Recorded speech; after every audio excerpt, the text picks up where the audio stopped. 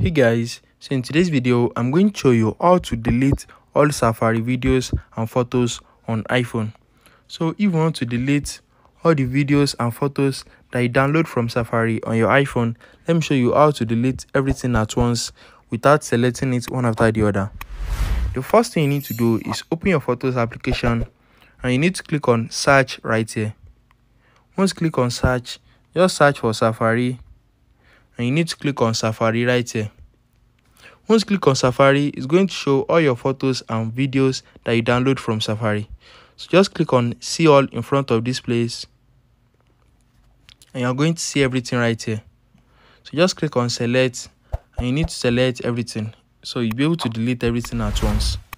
As can you see, it is very easy. Instead of selecting it one after the other from your photo library, you can just delete everything from here. Just click on this delete and you'll be able to delete everything at once.